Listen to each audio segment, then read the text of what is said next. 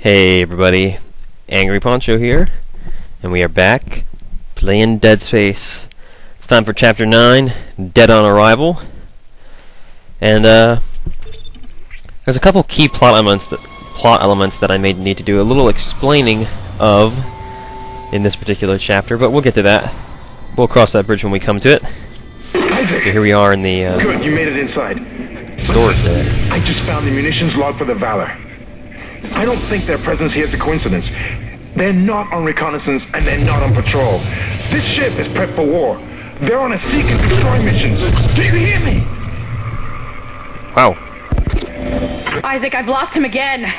No signal from Hammond's rig. Find the Singularity Core and get the hell out of there. Will do. What does this say here? Ore storage deck. Okay. Ore storage deck. I thought it was just called the cargo bay, but I guess it actually technically has a deck name too. Or well, no, this isn't the cargo bay. That's why we're gonna go to cargo in chapter 11. Okay, all right. Do I have any extra nodes right now? I don't think so. I think we just upgraded, didn't we? Yeah. Health is up, isn't it? Yeah, health is full, and we already upgraded our gun almost all the way too. So things are looking good on that front. Don't have any power node doors in this chapter, I don't think. And we're actually going to get a power node in one instance. I remember that isn't particularly hard to get.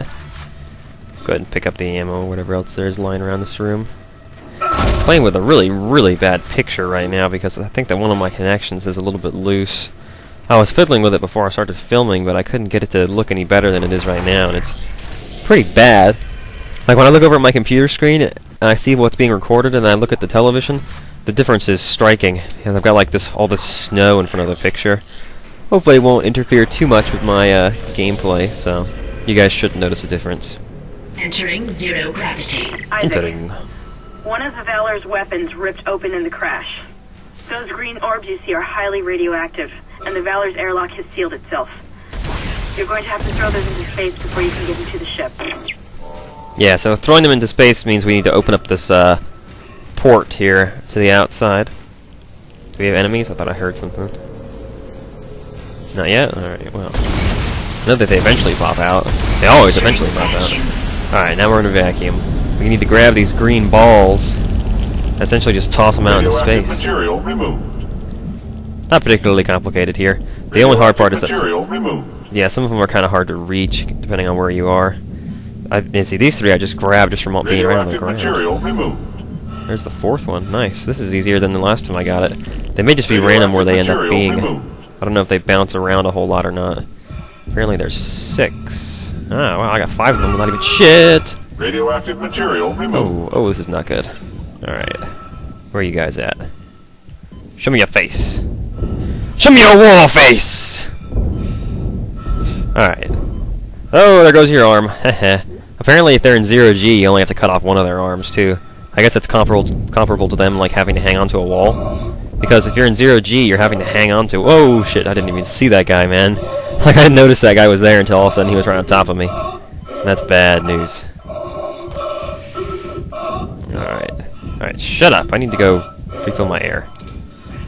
There we go. 1, 2, 3, 1... Oh, shit, look out. Look out!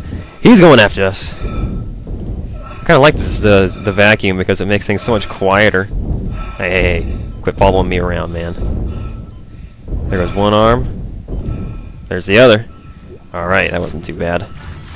I'm glad those guys didn't put up too much of a fight. Alright, there's the last ball up there. I'm going to jump up to this platform to grab it. There's one thing about 0G is that because it's a lot quieter, it's a lot easier for me to talk over the sounds of the game. Radiation hazard clear. Safety lock released. But it also means that we can't hear the enemies coming up behind us, so that kind of sucks. Yeah, so the safety lock's open, so now we can open this door here and go into the Valor. Man, we have plenty of time there, even with only upgrading my air once, I think.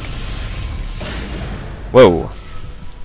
Alright, what we just saw there was a Twitcher, the new kind of enemy that's introduced in this chapter, and they become a staple for the rest of the game, so... The part you're looking for will be in the engine room at the back of the ship.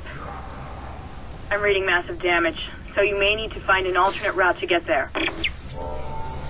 The stars are ours. Okay. How do you guys say that? Do you guys say ours or do you say ours? Oh shit, look at this guy. Yeah, they're gonna try to scare you a few times. They don't ever let the first enemy of a kind just appear and attack you. They always have to have some sort of dramatic introduction sequence. This is actually one of the opening shots The from the infection first video. process is doing something strange to these soldiers. They all have built-in stasis units in their body armor. The infection is merging the stasis unit into their flesh or something, making them move fast. Real fast. Be careful. Yeah, really freaking fast, actually. Would be a more accurate description. These guys can come up on you without a freaking warning, and they can tear your ass up, too, if you're not paying attention. Hey, there's some ammo. That's nice. Now, some of these have the symbol on the side, but you can't actually move. It's only the ones that are glowing that you can move.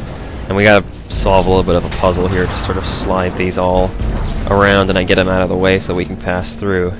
It's not a very difficult puzzle. It's sort of just like, if something's in your way, you move it. If something isn't in the way, you don't move it. Alright, here's our first Twitcher we actually get to fight. And this is a strategy you want to take. Kill them from a distance. There's no need to get close to these guys. I'm sure, yeah, you guys are going to get to see how fast they are without me having to let them get up to me, so...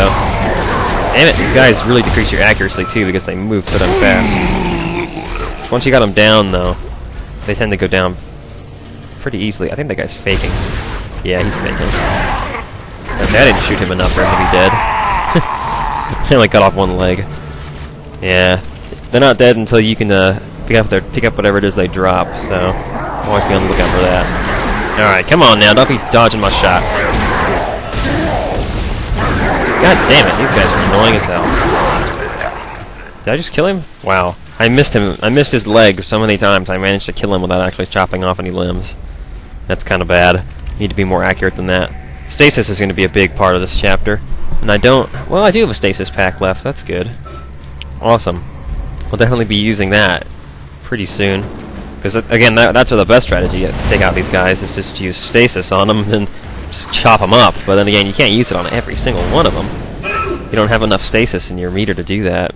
Particularly me. Whoa, you see that? That was kind of... I don't know if you guys caught that little glimpse there. I'm not going to say what it was. If you missed it, you can go back if you really want. Anyway. Hey, some more credits. That's nice. Yeah, I haven't upgraded my stasis at all.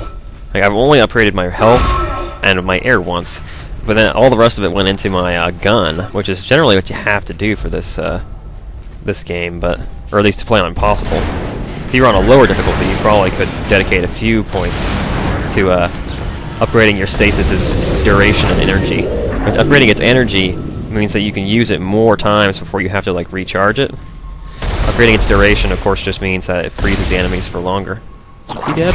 Nope. Dang. That's not cool, dude. Oh man, he didn't even drop anything. That sucks. Let me run over here. This chapter is going to be a little bit of a weird one. I'm tracking your position, but it doesn't look like I can reach you. This damn ship was nearly shared in half. I made it to the bridge. It's a mess here. These poor bastards didn't stand a chance. I'm going to override all door locks so you can get to the engine room. I'll try and catch up with you there. Awesome. Thanks, Hammond. Overriding all the door locks. The door locks! God, I remember that scene from Jurassic Park. I can't remember what he says there, though.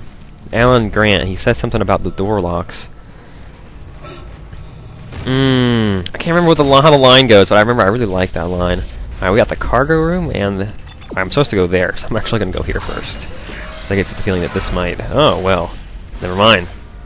Open the door's unlocked, but it doesn't actually go anywhere. Alright, I can... Oh, shit. Oh, boy. I see where this is going. What the fuck? Dude, no. I do not need black ones in here. I don't need any elite slashers. Or whatever they're called. I think they're actually called super slashers. Oh, damn it. Oh, my stasis? Shit. I'm gonna use that stasis pack. Get the hell away from me. Huh, he didn't turn him into... Damn it. Jesus. He didn't... Shit! Get away from me.